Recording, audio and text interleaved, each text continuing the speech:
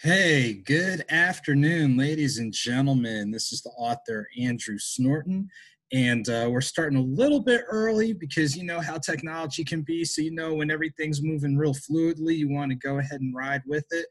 But this is the Fast 15. This is the weekly midweek chat that we do each and every Wednesday. One exception, but each and every Wednesday at 1:06 p.m. Eastern Standard Time. So we're starting a little bit early today, just to make sure people have enough of an opportunity to kind of pause, check up, check in, make sure people are doing as well as possible, enjoy a short reading from one of the books and or audio books, close out with a couple of simple announcements, how you can continue to engage and connect with me, and close out on as positive a note as possible during our now normal. So I appreciate everybody taking time out to join me today. So first, as we know, during the now normal, we've kind of been, I guess, full speed ahead with everything really since about February, about March.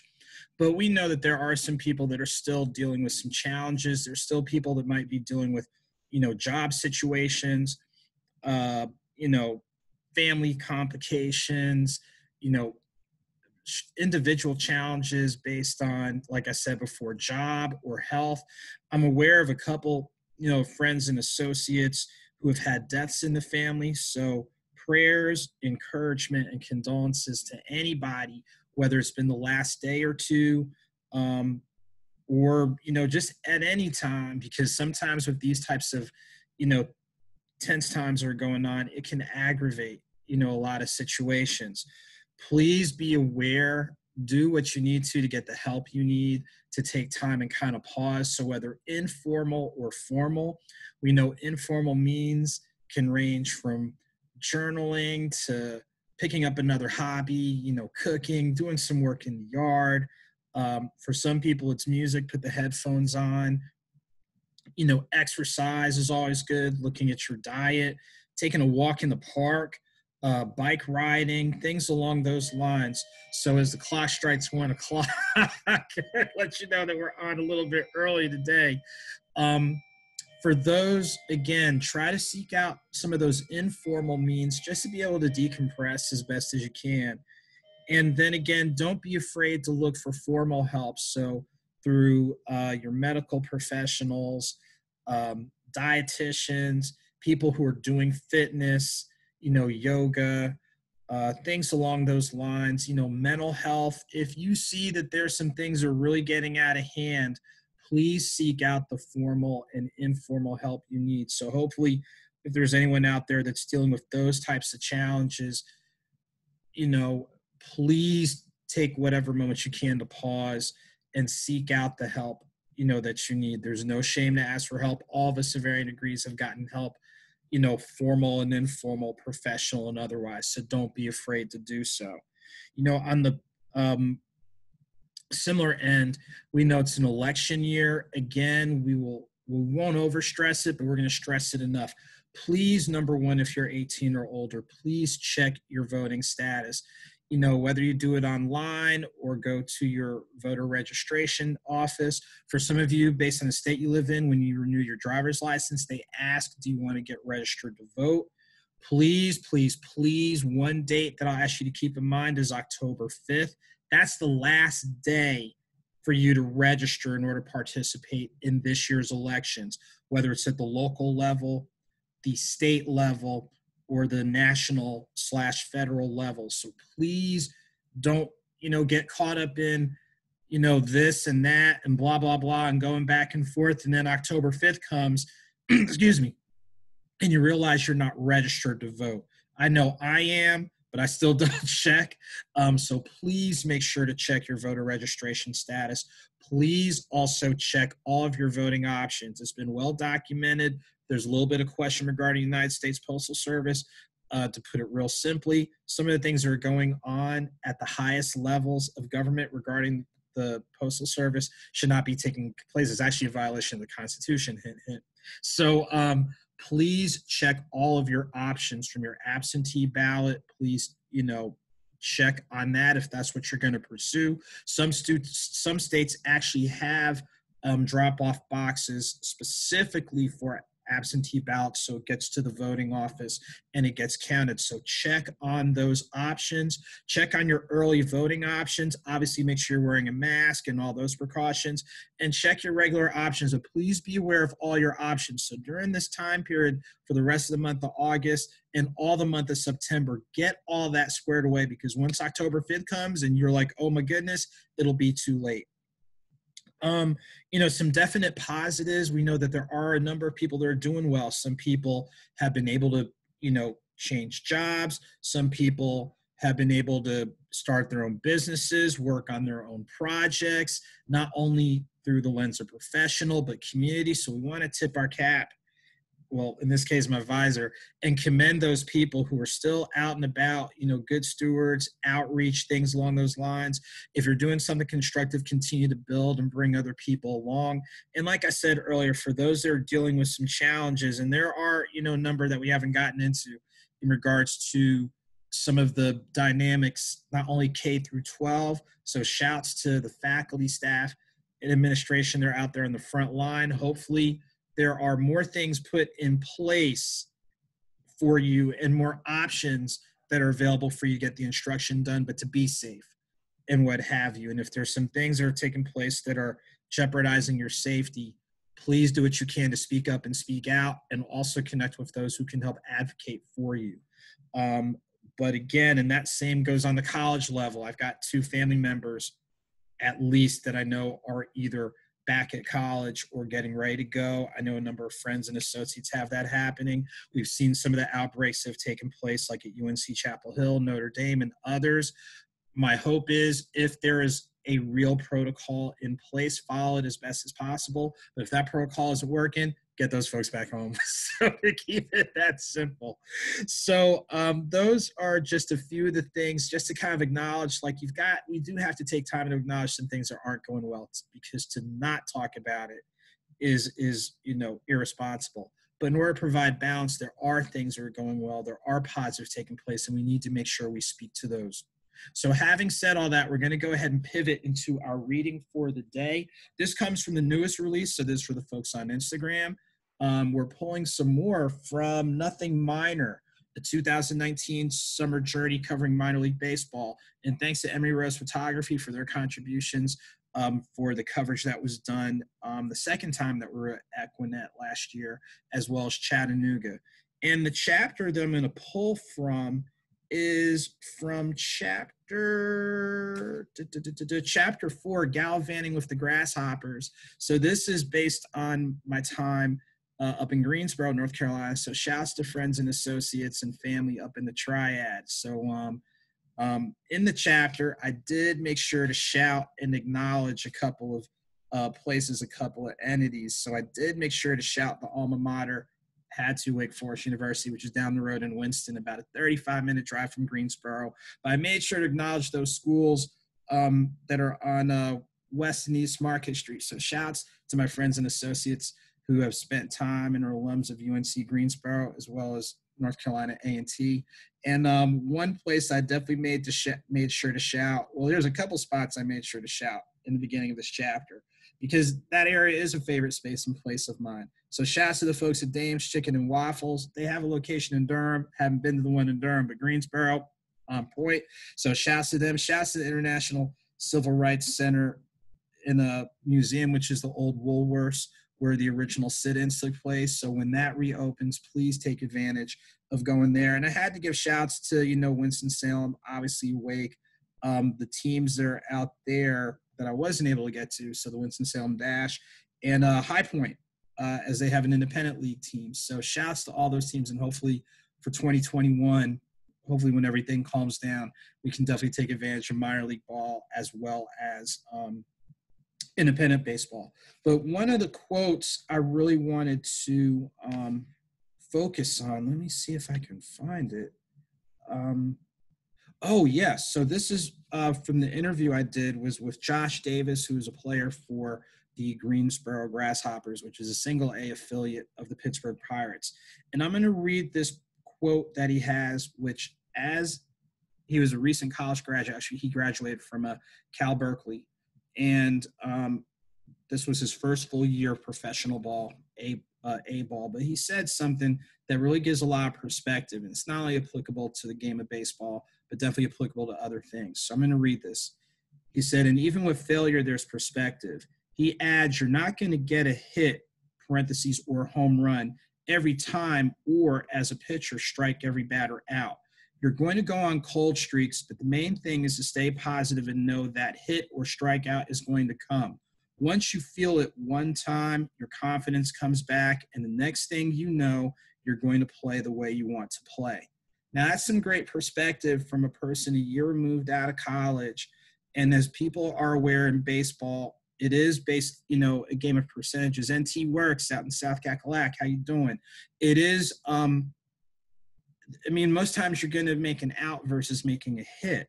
But the thing is, he made a really good point, and I'm going to repeat this one more time. You're going to go on cold streaks. And I think all of us know what that means. Sometimes we're not in a good rhythm with our jobs. Sometimes we're not in a good rhythm with our projects. For fellow authors out there, at times writing doesn't always come easy. So there's going to be times you go on cold streaks. But here's something he said. But the main thing is to stay positive and know that hit or strikeout is going to come.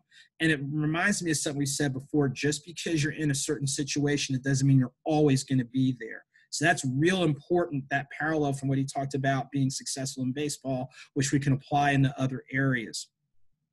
Once you feel it one time, your confidence comes back, and the next thing you know, you're going to play the way you want to play. I think that's very powerful. Once you kind of get your mojo back and get into that rhythm, I think all of us can attest. We've all had, some times where things have not been all that fluid.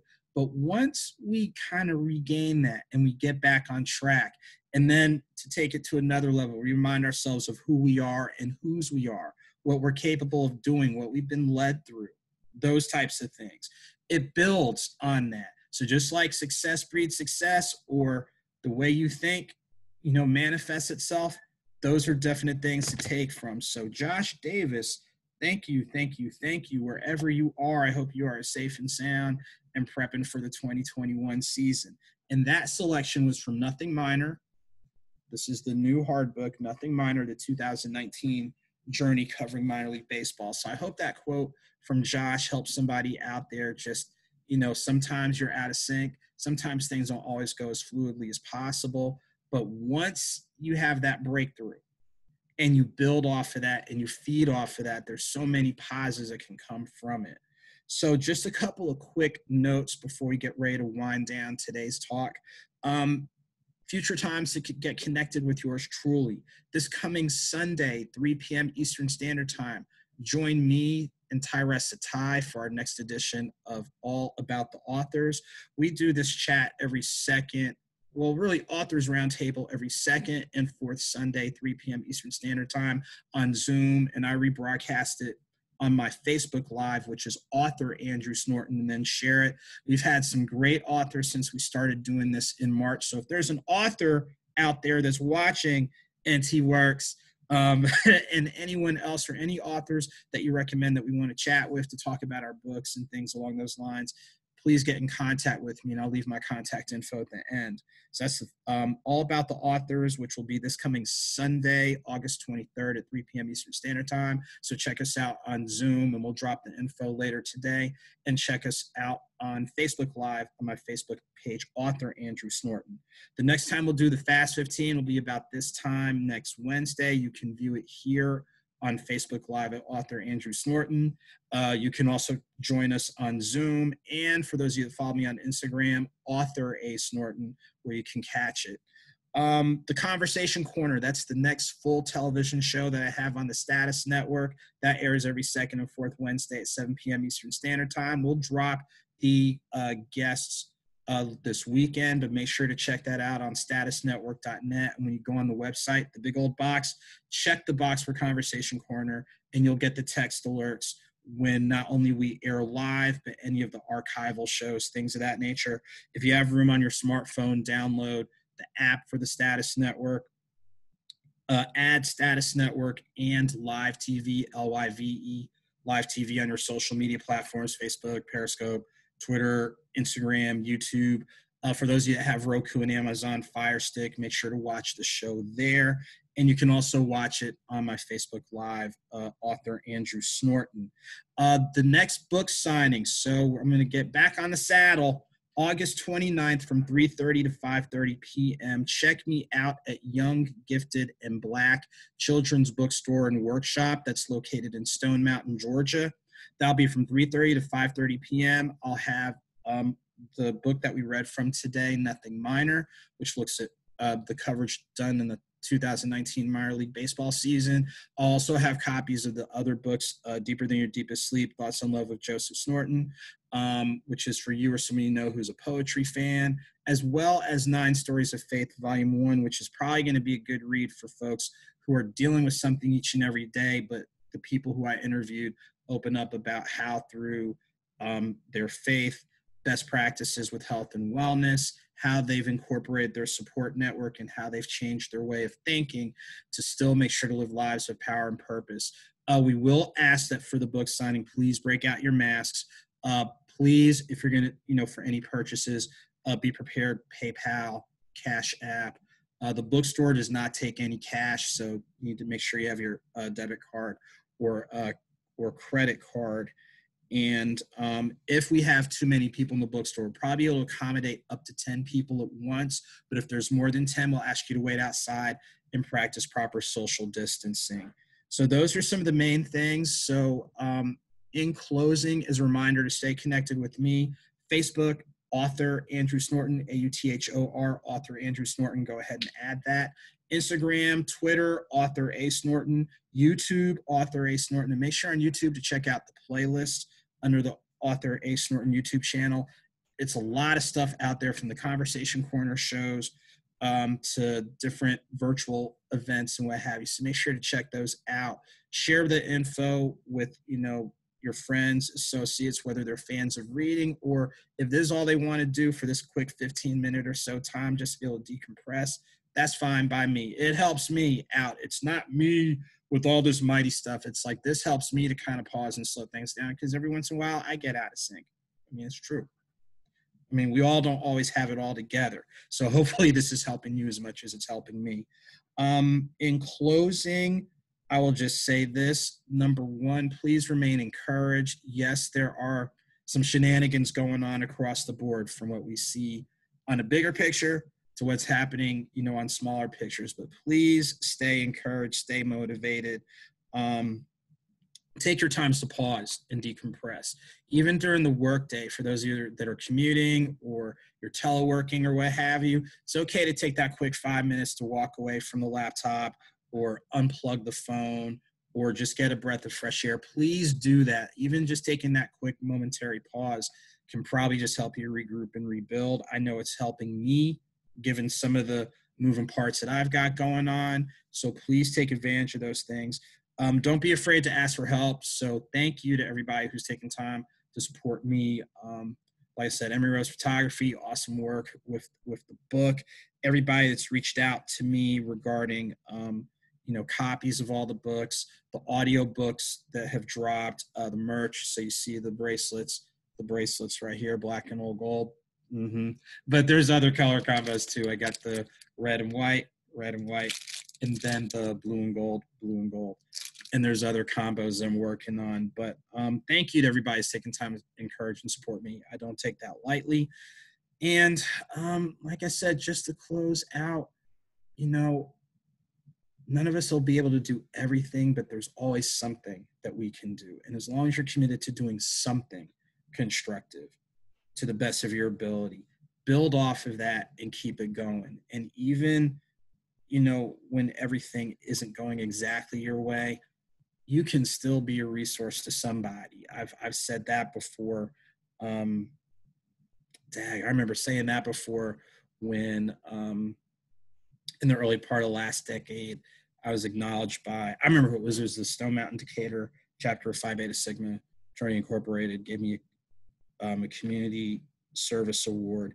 And I had some stuff going on. I mean, I'll just be blunt.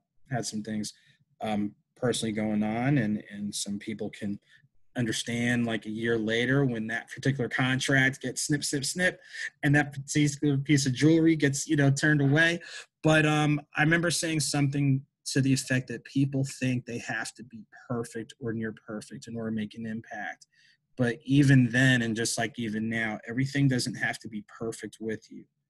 And those are probably the times that are best for you to see what you can do for others, because when you take notes and you see what other people are dealing with, it keeps your challenges, as we read today, in perspective. So do what you can to keep it in perspective, and whether slow or swift, movement is movement, and just keep moving forward. So until next time, I pray and trust and hope that you, your families, friends, loved ones, communities be as safe and successful as possible. I'll look forward to seeing y'all when we do the All About the Authors next Sunday. Look forward to seeing you again here for our Fast 15 that, we did for about 15, 20 minutes. Looking forward to seeing you all next Wednesday for that, as well as the full television show, The Conversation Corner. And for those of you in Metro Atlanta, Stone Mountain, Georgia, for Young, Gifted, and Black children's books and workshop. Join me on August 29th from 3:30 to 5:30 for the next book signing. So until then, all of you take good care, be of good cheer, continue to be encouraged, and we will see you real soon.